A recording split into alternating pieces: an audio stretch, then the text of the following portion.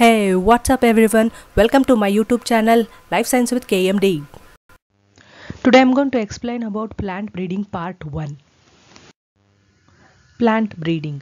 Plant breeding is an applied branch of botany and deals with the improvement of cultivated varieties of plant. It is the improvement of heredity of crop and production of new crop variety which are for better than original type in all aspects. Aim and objectives. The aim of the plant breeding differ with the type of crop, soil, climate, etc. However, some common objectives are listed below. To get higher yield, to improve the quality, size, shape, color, taste and storability of the produce, to improve resistant to drought, disease, frost and salinity, to prevent the premature falling of buds, fruits, etc. To change the duration of crop, that is to develop early maturing, that is short duration, or late maturing, that is long duration crops. To increase the efficiency of fertilizer use, to change the growth habit, that is to produce dwarf or long varieties, profusely branched or sparsely branched variety, to make harvesting easier, to induce adaptability of crop to different climate and soil condition. Different methods of plant breeding are based on the type of reproduction and pollination operated in a crop. There are 5 important methods of plant breeding. They are introduction, selection, hybridization, mutation breeding and polyploidy breeding. Plant introduction. The process of introducing high yielding variety of plants from their growing locality into new locality is called plant introduction. The newly introduced plant has to adopt or adjust itself to the new or changed environment. This adjustment of the introduced plant is called acclimatization.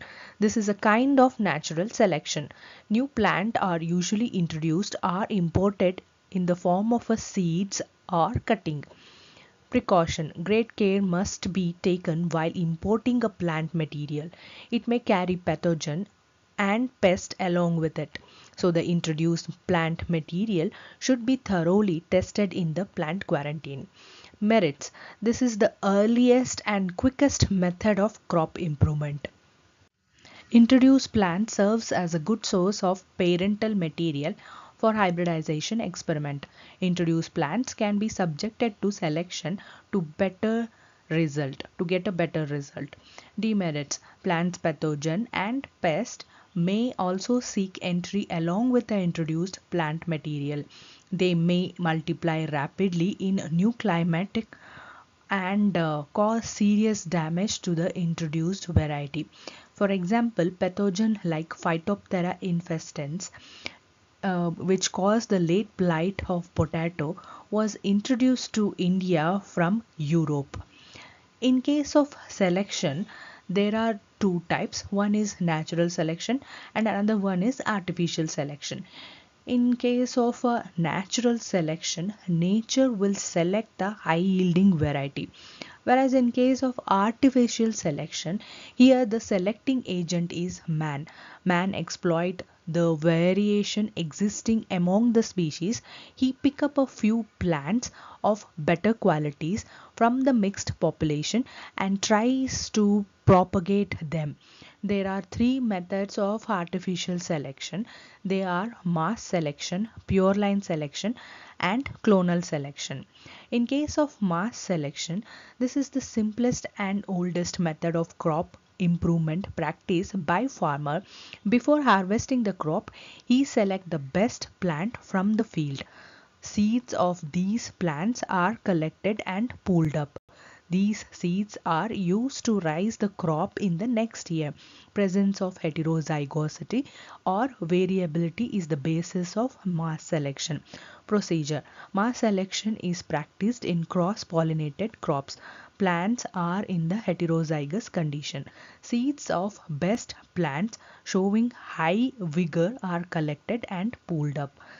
These seeds are used to raise the crop in the next generation. or next year, the same process is carried out for 7 to 8 generation. Finally, they will be multiplied and distributed to the farmer for cultivation.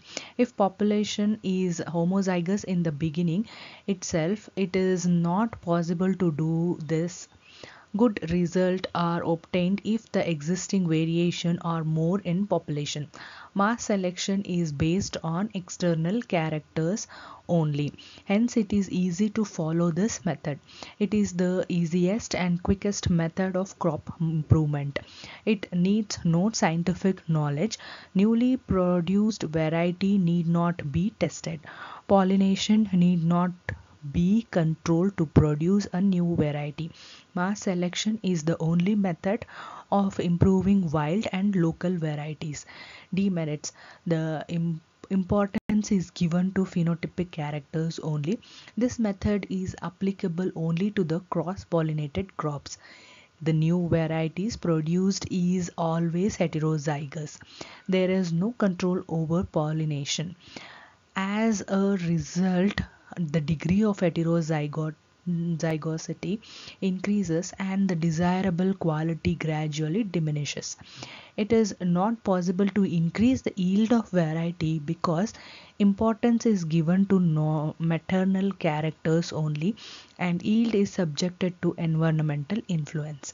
Achievements through mass selection are: cotton, example is Darwar American, whereas for groundnut, example is TMV1 and TMV2.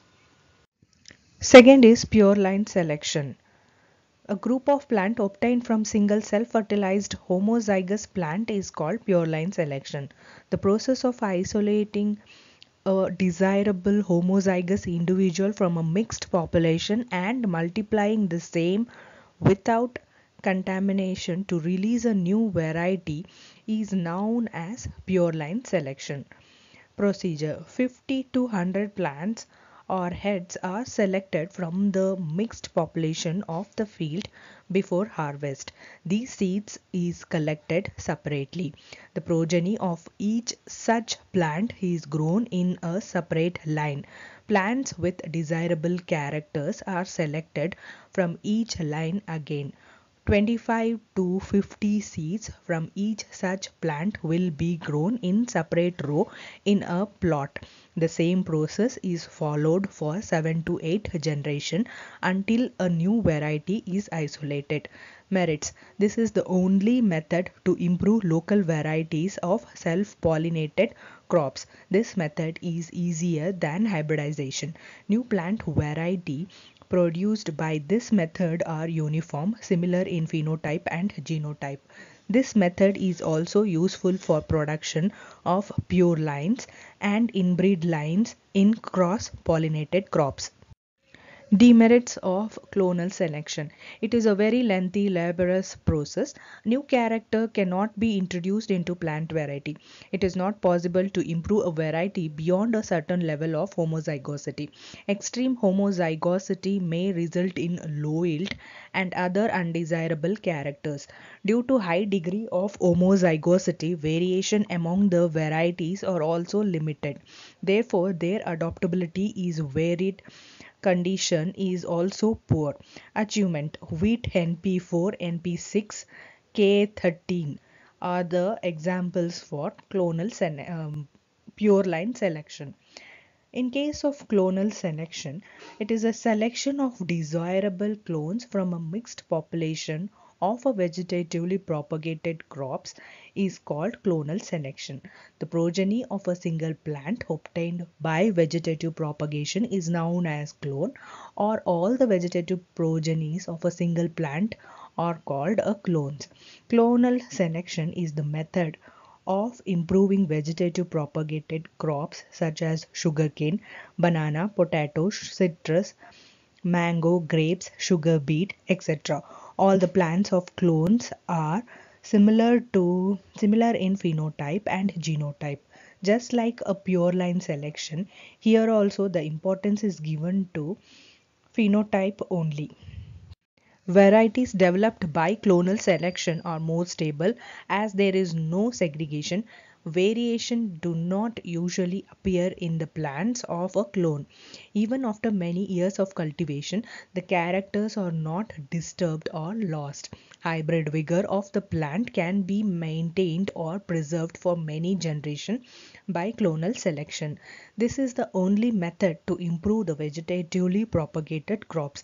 Vegetatively propagated plants improved by hybridization are also finally selected by this method.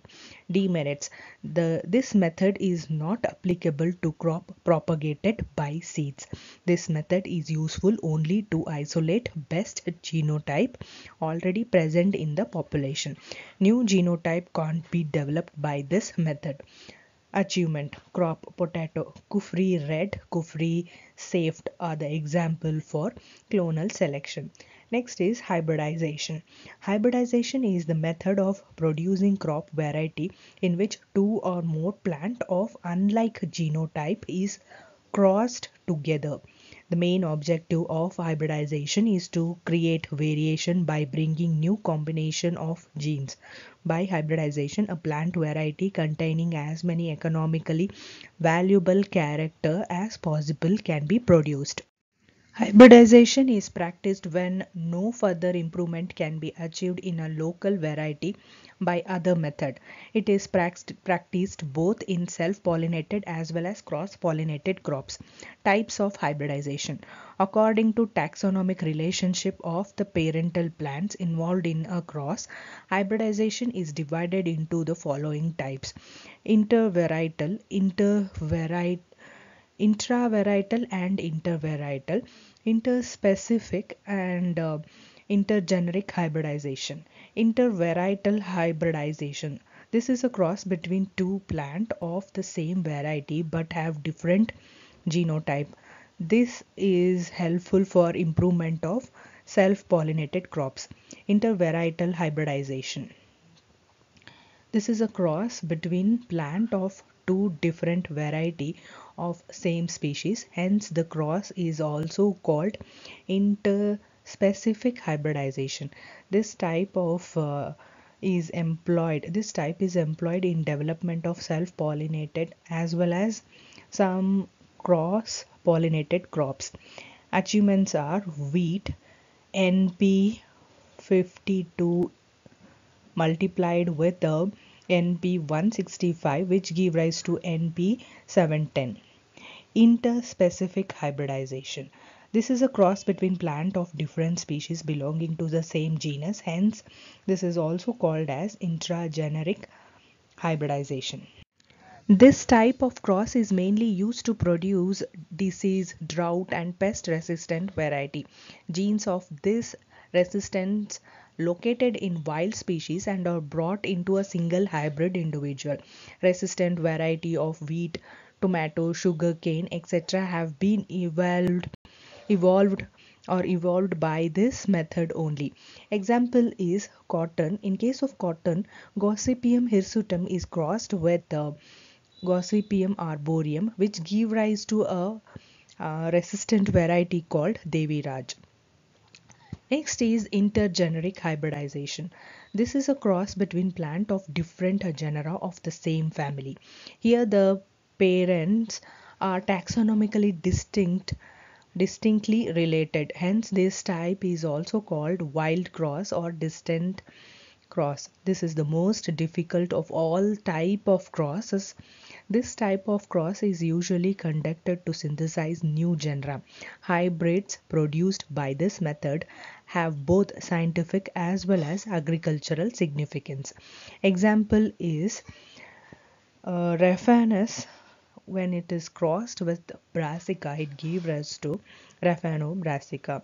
Another example is brinjal. When it is crossed with tomato, it gave rise to bromato.